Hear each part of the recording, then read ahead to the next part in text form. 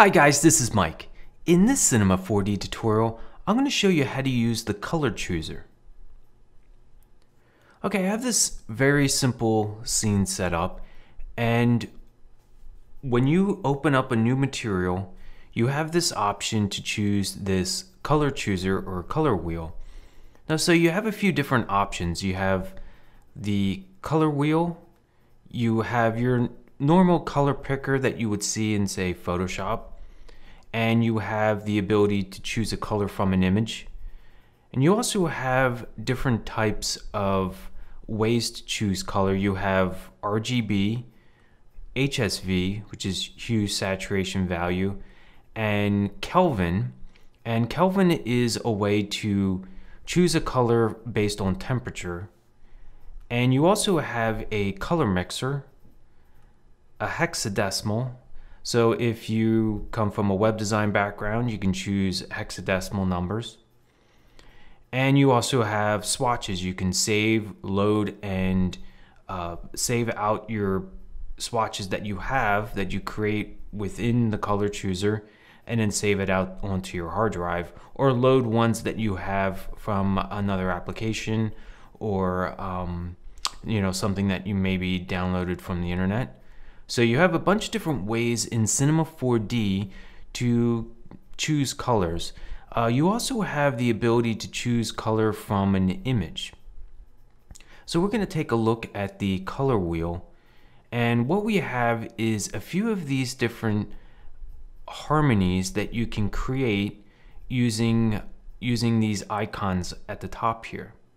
So you have the free icon, where you can just kind of change the color just freely, and you can add in these little handles that you have here within the color wheel. So if you click on this plus sign, you have two to choose from. You can also hold down command click within the color chooser, color wheel, and you can choose from these different types of handles. You can make as many as you want, and you can also switch between using these icons here. Now if you click on this little folder icon, it will create a folder where you can then store these swatches within this area here. And you can delete these handles just by pressing the delete key in order to get rid of those. So it's a nice and easy way of choosing colors within the color wheel. Now next to it you have analogous, or no, this one is monochromatic.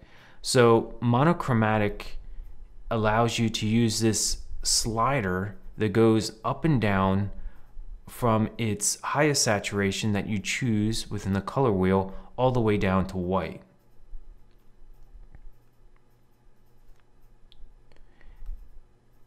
Now here you have complementary colors. So if you have a color, say orange, it'll go directly across through the color wheel to its complementary color, which is really nice. So this gives you really one of the best ways of choosing a good color scheme that I've seen in a program before. So Cinema 4D has done a really good job with using this color chooser. Now this one is analogous, and now this allows you to gives you a value of 15 degrees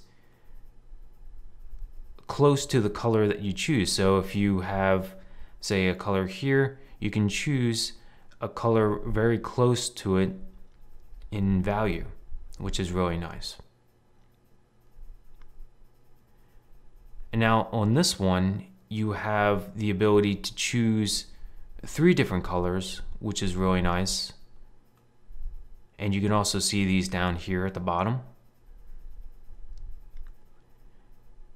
And tetrad, is that how you say that? Tetrad. And you can also, which gives you 4 colors that you can choose from. So if you have these 2 colors, it's complementary color, and then this one you'll have your complementary color on this side. So this is definitely very useful if you want to get color schemes.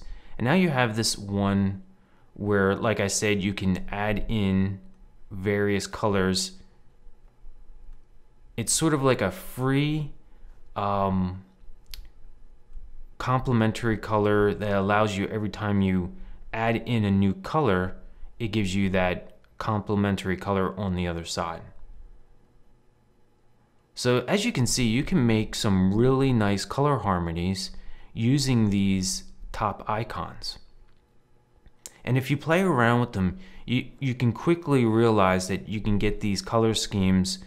If you're coming from more of a designer background, you can quickly get these designs and colors that you need for your project. And it's sort of like a guide for you to make sure you're choosing colors that are correct on the color wheel.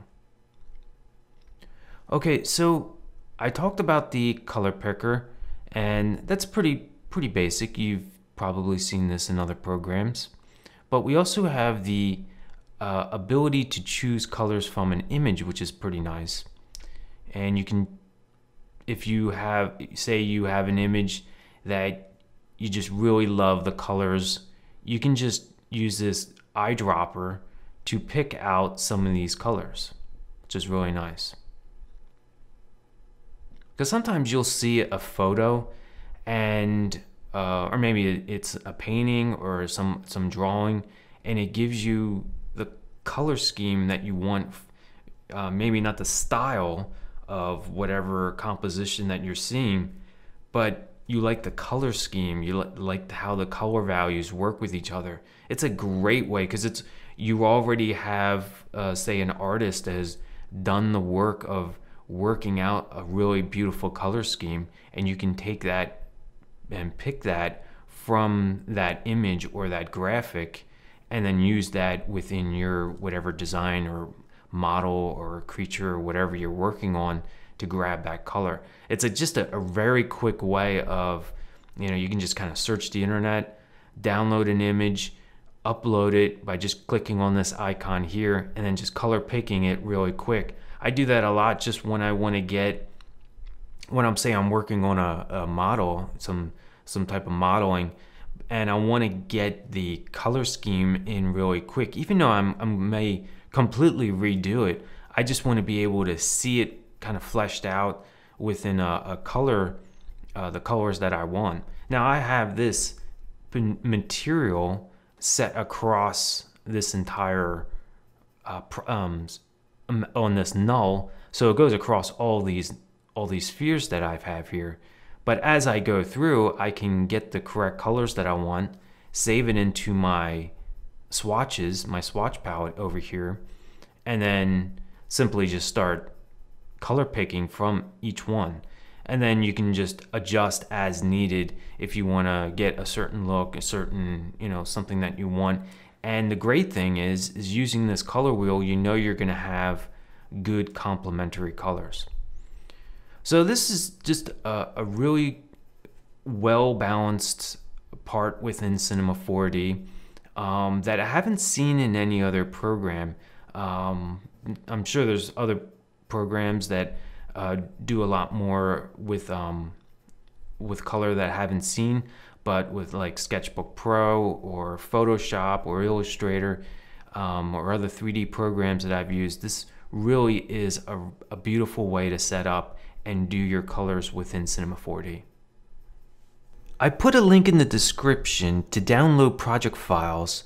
You can also download project files from this tutorial and all the tutorials that I made so far at astronomicskills.com.